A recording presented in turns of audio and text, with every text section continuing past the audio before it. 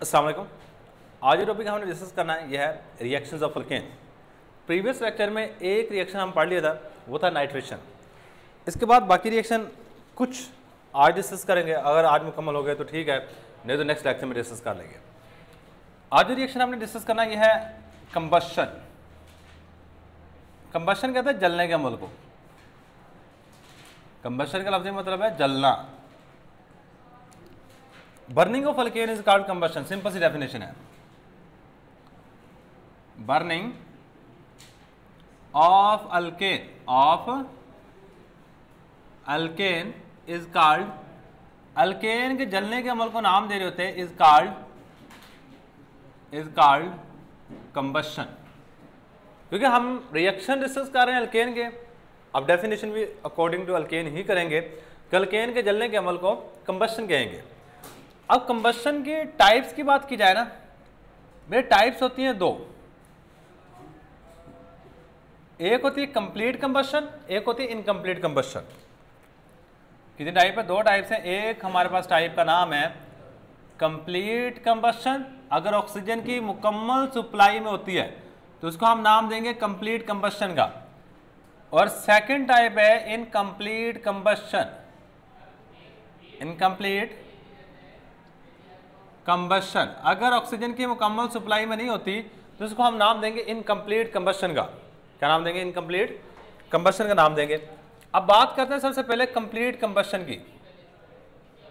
Complete combustion, combustion की वो type जो मुकम्मल सप्लाई में हो। किस चीज की मुकम्मल सप्लाई में हो? ऑक्सीजन की। द टाइप ऑफ कंबस्शन,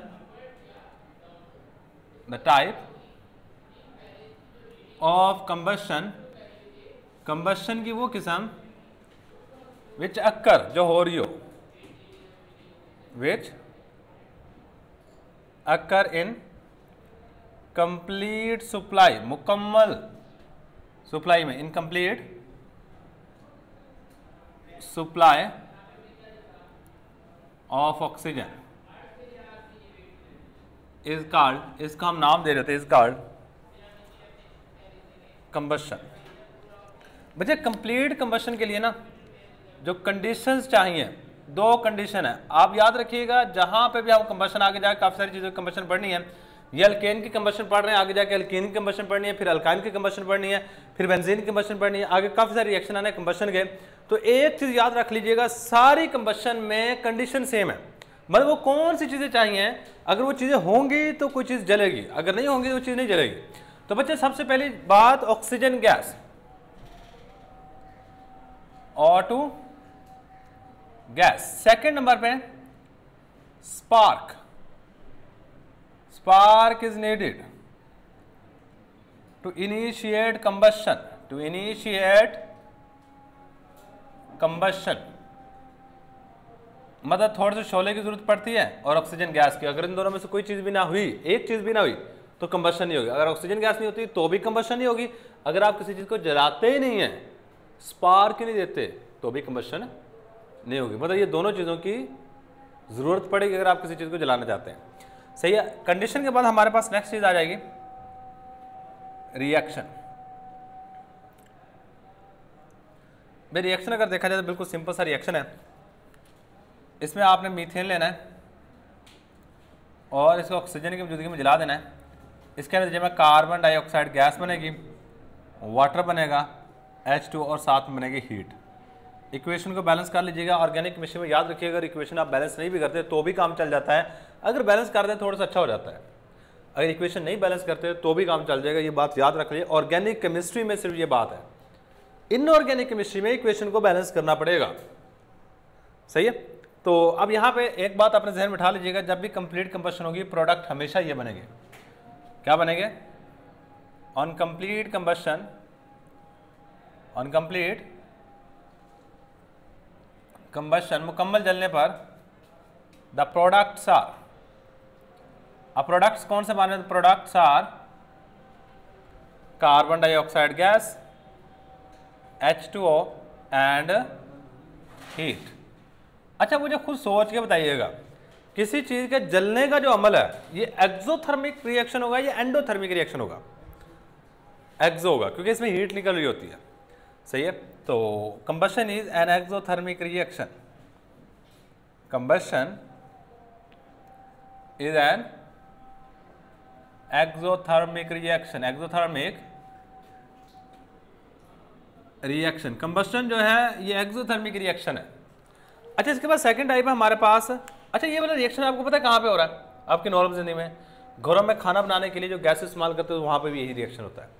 गाड़ियों के अंदर जो फ्यूल इस्तेमाल करते हैं वहां पे भी यही वाले रिएक्शन हो रहे होते हैं, कंबशन, सही है। गाड़ी के अंदर वाली साइड पे पेट्रोल जल रहा होता है जिससे एनर्जी मिल रही होती है, तो वहां पे भी हम इसी चीज का इस्तेमाल कर रहे होते हैं, सही। तो यही बात हमने यहां पे लिखनी है, this reaction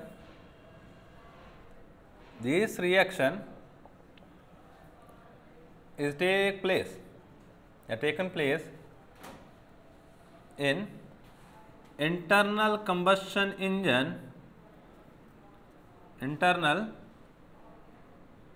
combustion engine of automobiles,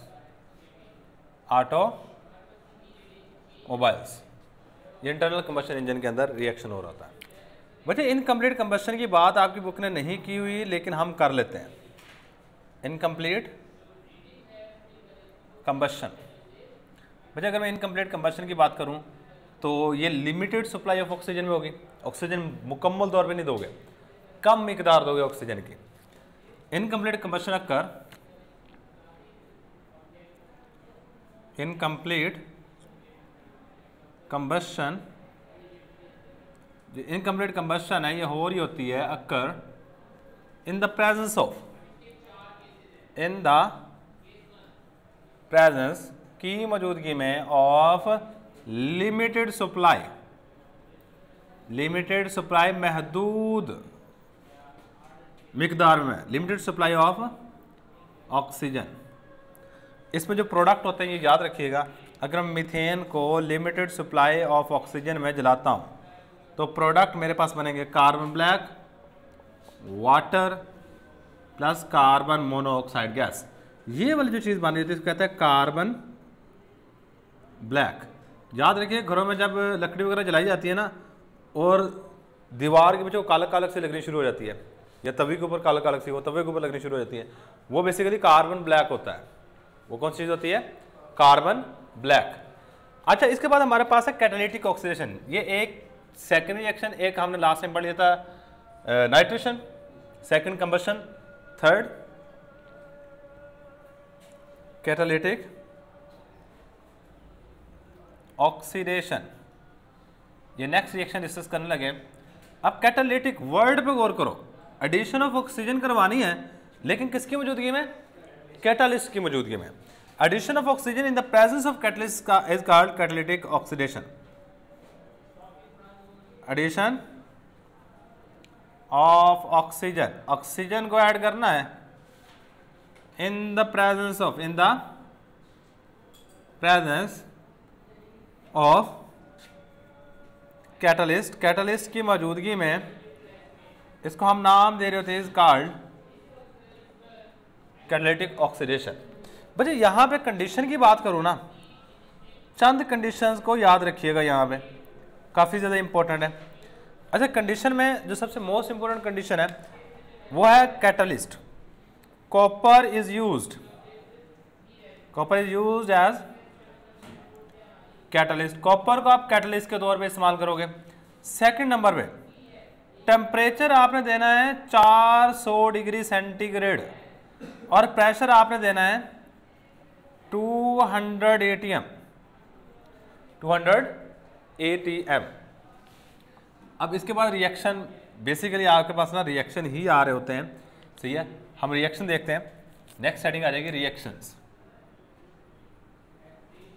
मुझे रिएक्शन को ना मैं थोड़ा सा ये चीज़ें ओपन करके लिखूंगा, आपकी बुक में डायरेक्ट दी हुई हैं, वो भी सही है, अगर थोड़ा ओपन करके लिख लोगे तो भी सही है। ओपन से ये होता है कि थोड़ी सी ज़्यादा समझ आ जाती है। अच्छा यहाँ पे गौर करो, मीथेन मैं CH4 को ओपन करके लिख रहा हूँ, क्या ये वाली चीज़ मीथेन है?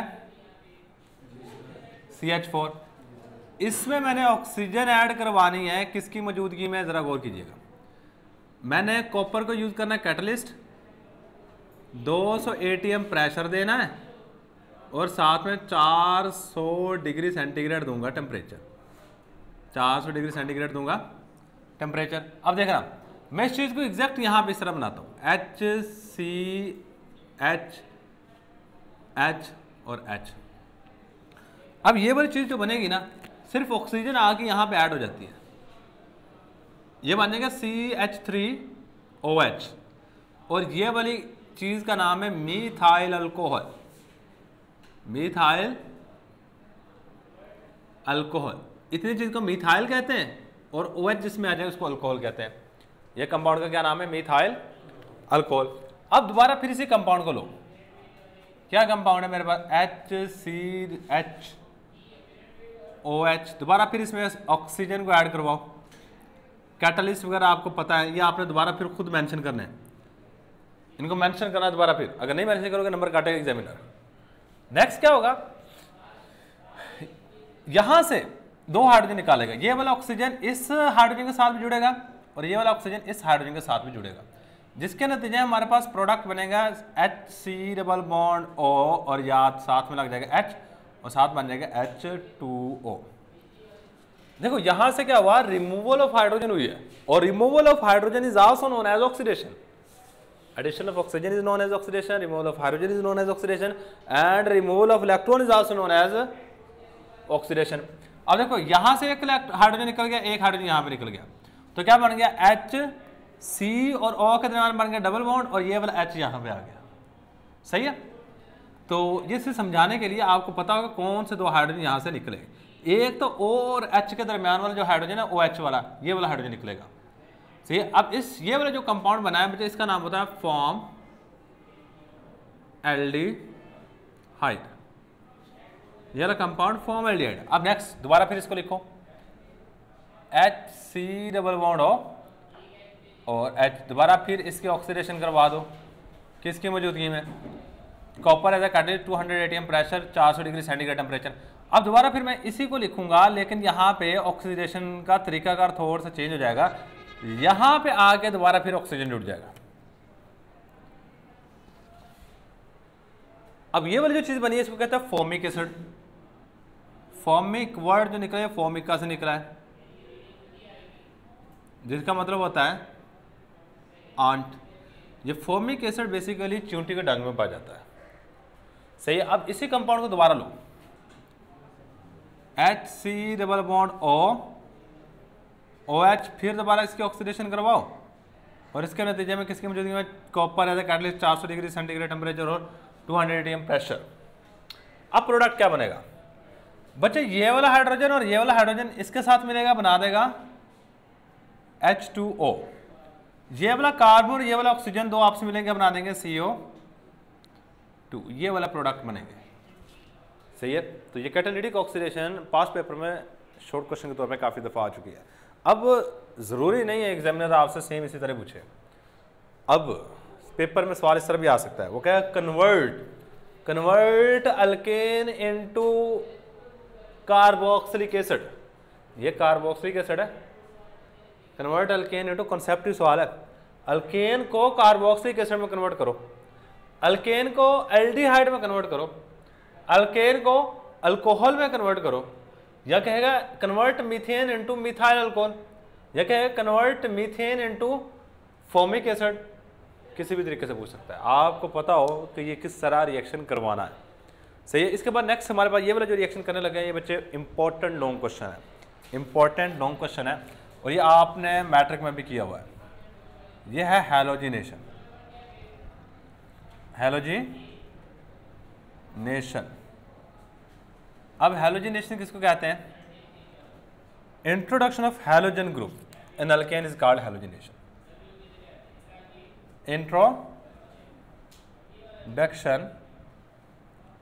Of halogen group, halogen in alkane, alkane में हैलोजन को इंट्रोड्यूस करवाने को नाम दे रहे होते हैं, इज कॉल्ड हैलोजिनेशन। अच्छा, हैलोजिनेशन की टाइप्स हमारे पास 4 तरह की हैलोजिनेशन कह सकते हैं। देखो हैलोजन हमारे पास होते हैं 4 तरह के, फ्लोरीन, क्लोरीन, ब्रोमीन और आयोडीन। उसी तरीके से इसके नाम रखे गए। बच्चे हैलोजिनेशन में फ्लोरिनेशन भी हो सकती है, फ्लोरिनेशन, क्लोरिनेशन भी हो सकती है, क्लोरीनेशन, ब्रोमिनेशन भी हो सकती है और आयोडीनेशन भी हो सकती है, आयोडीनेशन से। ये 4 टाइप्स हैं। बट यहाँ पे ना basically halogenation is actually a substitution reaction, substitution reaction. अब ये सब्स्टिट्यूशन रिएक्शन कौन से होते हैं, ये पहले डेफिनेशन लिखूंगा, बाद में आपको समझा देता हूँ कि सब्स्टिट्यूशन रिएक्शन कौन से होते हैं। कहते हैं ऐसे रिएक्शन, ये पहले डेफिनेशन लिखो बाद में समझाता हूँ। दो रिएक्शन, ऐसा रिएक्शन इन विच, जिसमें, इन विच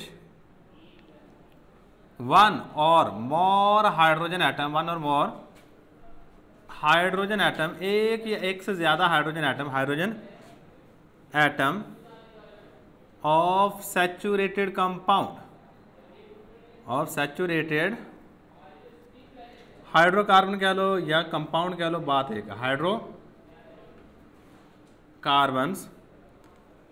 आर रिप्लेस्ड, इसको हटा के कोई और चीज लगा दो, are replaced by another atom is called substitution reaction. जरा गौर कीजिएगा। कहता है जी ये हमारे पास सैचुरेटेड कंपाउंड है। सैचुरेटेड कंपाउंड आपको पता है ऐसे कंपाउंड जिसमें बॉन्ड हो सारे के सारे सिंगल। आपने क्या करना है, यहां से सैचुरेटेड कंपाउंड में से एक हाइड्रोजन को निकाल के इसकी जगह कोई और एटम लगा दो। इस तरह के रिएक्शन को हम सब्स्टिट्यूशन रिएक्शन का नाम देंगे। क्या नाम देंगे?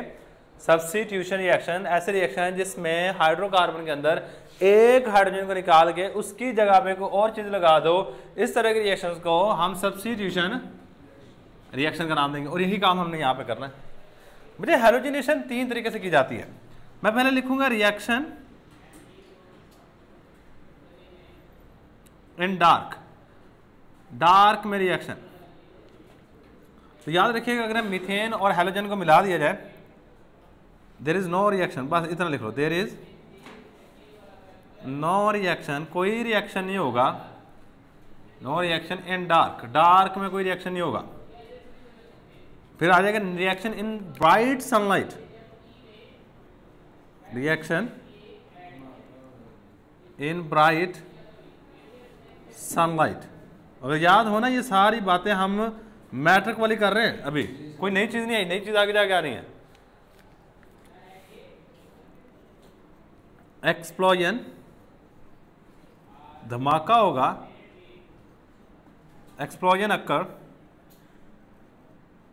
इन ब्राइट सनलाइट, मतलब अगर आप सूरज की फुल रोशनी में करवाते हो ना तो धमाका हो जाता है, ब्राइट सनलाइट।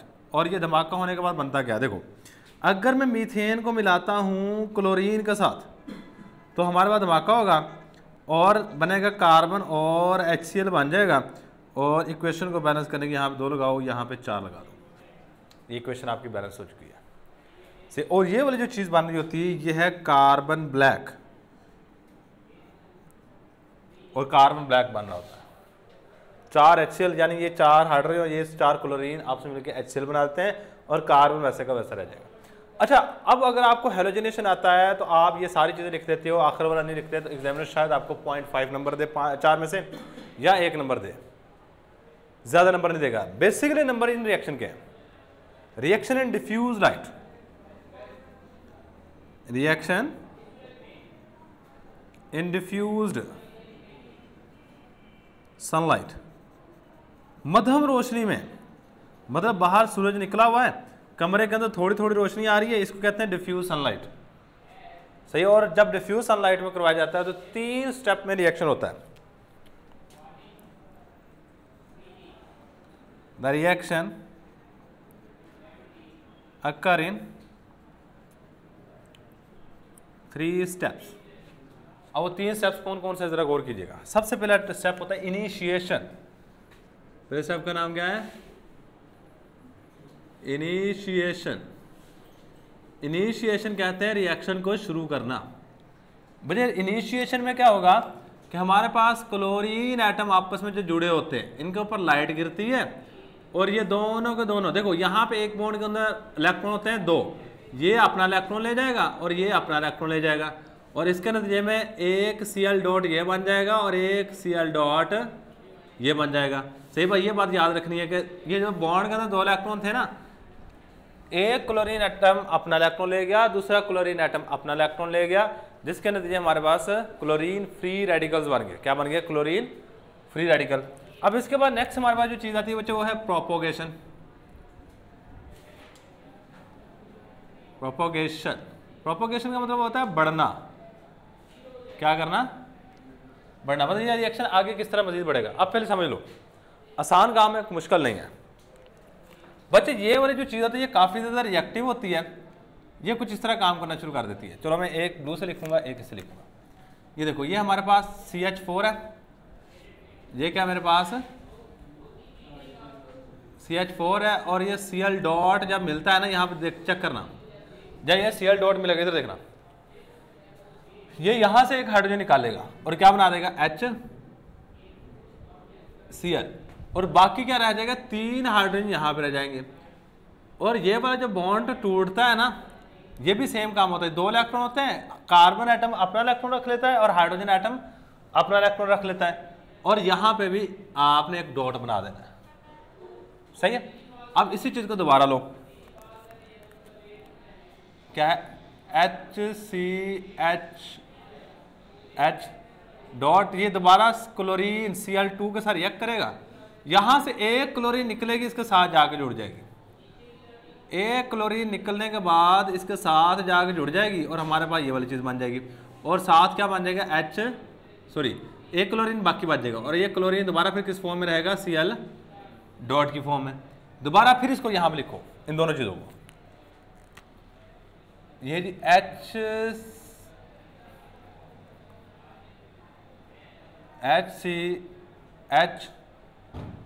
HCl और Cl डॉट दोबारा फिर यहाँ मिलेगा। और ये सारे के सारे याद रखिएगा, ये लाइट की मौजूदगी, यहाँ पे H न्यू लिखा होता है। H न्यू का मतलब यह है कि आप एनर्जी दोगे इस रिएक्शन को। दोबारा वही काम, ये वाला क्लोरीन, जब अकेला क्लोरीन हो वो एक हाइड्रोजन को निकालेगा, और जब हाइड्रोजन निकलेगा वहां पे क्लोरीन फ्री, यानी कि उसके ऊपर रेडिकल का साइन बना देना, डॉट बना देना। किसी भी हाइड्रोजन को निकाल सकते हो, ये आपकी अपनी मर्जी है। चलो मैं नीचे वाले को निकाल देते हैं, आपकी अपनी मर्जी है, जिस मर्जी हाइड्रोजन को निकाल दो, इससे कोई फर्क नहीं पड़ेगा। ये नीचे वाला हाइड्रोजन निकल गया, ये क्या साथ बन जाएगा? HCl। दोबारा फिर इस चीज को लो, ये क्या? H, यहां पे भी एक H आ जाएगा, एक डॉट साथ Cl, साथ दोबारा ये रिएक्ट करेगा Cl2 के साथ, ये एक क्लोरीन उतरेगा, इसके साथ जाके जुड़ जाएगा, और हमारे पास बन जाएगा HCH, एक Cl यहाँ पे, एक Cl यहाँ पे, और एक क्लोरीन बाकी बच जाएगा, यहाँ से वो आ जाएगा Cl डॉट की फॉर्म में। अब ये वाला काम करवाते जाएं, दोबारा इन दोनों को लिखो। सही है। ये बन जाएगा HCl प्लस Cl डॉट, दोबारा क्या होगा? हाइड्रोजन निकलेगा। सही है। हाइड्रोजन यहां से निकलेगा, क्या बन जाएगा हमारे पास? HCl। चलो ये ऊपर वाला निकाल लेते हैं, नीचे वाला वैसे को वैसे रखते हैं, और साथ बन जाएगा HCl, सॉरी नीचे Cl आएगा। सही। दोबारा फिर इस चीज को लिखो, इस चीज को Cl dot Cl plus Cl, और दोबारा फिर आप क्या करते हो? Cl2 के साथ रिएक्शन करवा दो। दोबारा फिर क्या बन जाएगा? HCl, और यहाँ पे भी Cl लग जाएगा, और यहाँ फिर दोबारा Cl डॉट बन जाएगा। दोबारा इन दोनों चीज़ों को दोबारा लेके आगे यहाँ पे लिखो, तो ब्लू के साथ लिखते हैं,